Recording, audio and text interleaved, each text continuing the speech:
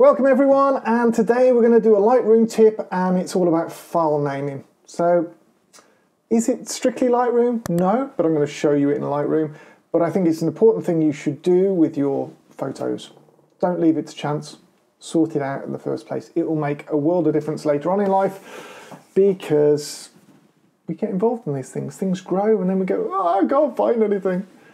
Makes a difference. So let's go over into Lightroom. Let's have a look at this today. So we've got here in Lightroom, as you can see, the file name is _TL52665. Means absolutely bloody nothing. So obviously that has come out of my camera. That's what it is from there. I've renamed stuff in my camera. I do it for different cameras so I know where the files come from when I'm looking at it. You can either just click into there and type a new file name and that'd be done with it. So type it whatever you want. Now, if you change that file name, that changes the original file. It's not changing any of the contents, it's non-destructive still, but it is changing the file name. So it will do that on your disk. You can do it just on export. So you could change the file name only when you export, but then if you've got a file and you go, I want to find that original, you don't know what it's called. So you've got to weigh that up. I don't necessarily think that's the best thing to do. I might use it for certain clients for certain projects, but really I'd put the file name correct in the first place. Now, something I tend to do is create a title. Winter Wonderland might not be the best title for that, but it's a title.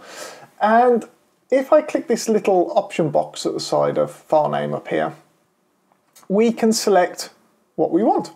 Now these are default ones that are there, or I can edit and create something new. Now what I want to show you is a naming convention which I think will do you well in the future. Okay, so I have put TL at the front. I have done that because there's multiple people in this business. So I like to know that that was my photograph. I know who to go to say, go and edit this, go and do this, etc., etc. We then have the date. I always start the date with the year first, then the month, then the day, because that is going to keep it perfectly organized in the file system, because it's going to go numerical down. If you do it with 2 digits, don't really advise it. I do the full 4 digits for the year.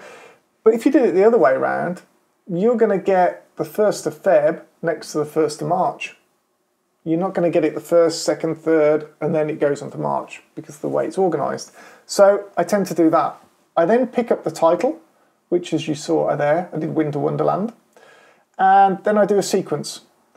I won't always use a sequence. So in this case, I don't need a sequence. It's just one single file. But if I was going to rename all of those there for Winter Wonderland, then yes, I would use a sequence. So it's 001, 002 at the end, and so on. Now you can see here it says example TL_2020 12 28 winterwonderland.nef.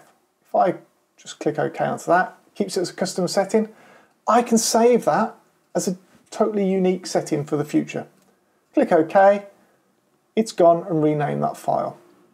If I now go and export that, and let's put it into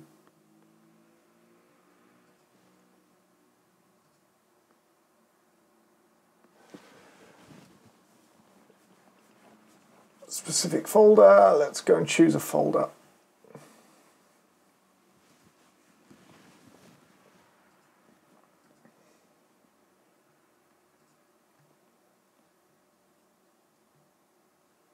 I'm just going to export that. If we go and have a look at that file now, it's dropped it into there, Winter Wonderland TL, as we described. That can stay, can go anywhere, can go on websites, this, that, and it's always going to have that name. I know where to find that original file if I need to.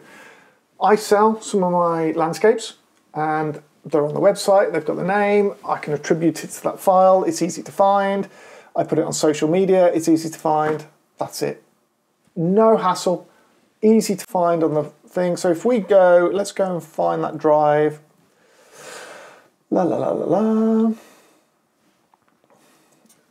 Let's go into portfolio, personal, 2020, Snow. And here we go. So we've got all these files here. It's going to be really difficult to find, but if I go down to the bottom, there's my Winter Wonderland. So it's renamed the associated JPEG with it as well.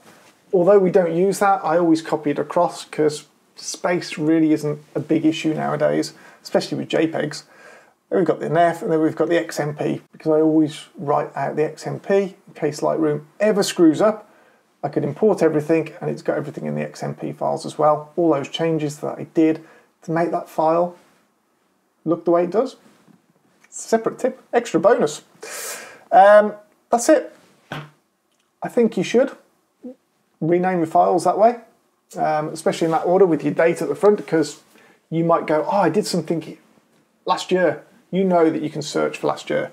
And if you will notice that in my directories, I keep my directories labeled that way as well. When I import new stuff, I've always got the date at the start because it makes it so much easier to find the file. So if we go back to here, you'll see that all of these folders here have all got the date at the front. Year, month. So much easier to find. I know I did something last year, no, I did something last week. I haven't got to search for it. It's in chronological order, and that's what you need. Hope you like that. Thumbs up if you did. Subscribe for any future bits and pieces. If there's something you'd like to know in Lightroom that I haven't covered, leave a comment down below. We'll get to it and we'll sort that out for you. See you on the next one.